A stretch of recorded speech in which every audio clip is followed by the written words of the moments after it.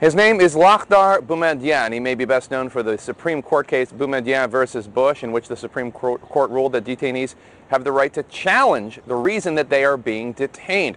A Republican-appointed judge ordered him released last November, saying there was not enough credible evidence to hold him, and he's now a free man, and his story is quite troubling.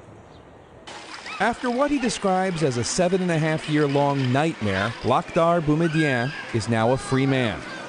In 2001, he, his wife, and 2 daughters lived in Sarajevo, Bosnia. He worked for a charity helping orphans and others in need. But 5 weeks after 9/11, Boumediene was arrested by Bosnian police and charged with conspiring to blow up the U.S. and British embassies, a charge he calls false and ludicrous. They searched my car, my office, nothing, my cell phone, nothing. Never, I think about this stuff. The Bosnia courts were about to free Boumediene when in January 2002 the U.S. military shackled him and flew him to Guantanamo Bay. He thought the U.S. would clear him. Maybe 1 week, 2 weeks, they know I am innocent, I come back to my home. But in Guantanamo, Boumediene says he was kept awake for 16 days straight and repeatedly physically abused. Do you think that you were tortured? I don't think. I'm sure. You think this is not torture? What's this? What you can call this? He went on a hunger strike and was force-fed.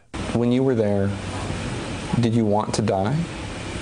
No, I don't like to die because every day I think about my wife and my daughters. But last year, Boumediene's attorneys beat the Bush administration in the Supreme Court for the right to challenge his detention in court.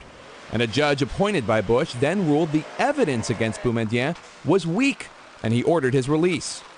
2 court victories against President Bush. Boumediene made a T-shirt, and last month he was reunited with his family. He asked us not to film them for security reasons.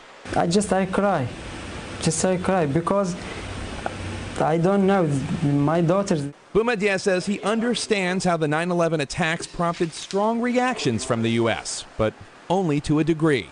I will agree with you, but for 1 month, 2 months, but not for more than 7 years.